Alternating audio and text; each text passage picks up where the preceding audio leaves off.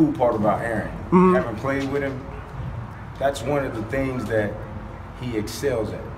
Turning it into a normal football game, catching you at every moment that you're not thinking about.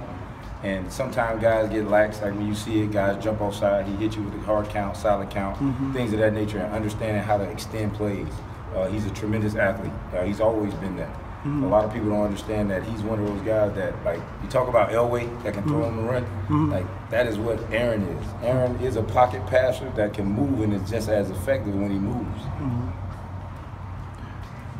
And do you coach the alerts, or you make sure that the players know about it, or I mean, how do you practice for that kind of thing? Well, one of the things you got to understand is that if we jump offside or if we don't line up right away, he notices it. Okay. Like most quarterbacks come out the huddle looking to see what the defense is in.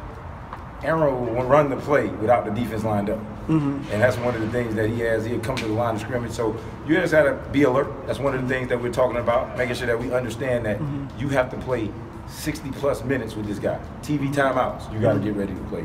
Substitutions, you have to be ready to play. So I think from that standpoint, just having them prepared and aware and understanding that the quarterback is calling it at the line of scrimmage and he's ready to roll every single play. We got to get our cleats in the dirt and get ready to go. Do you see any evolution in what they did in their first game this year versus what they were doing offensively at the end of last year? Any schematic changes or philosophy tweaks? They're really effective. That's the one thing that you look at. They have a bunch of quick games. But from the standpoint of Aaron extends plays, and he's staying within the offense. And that's one of the things that you can see that they worked on in the offseason. He's staying within the offense.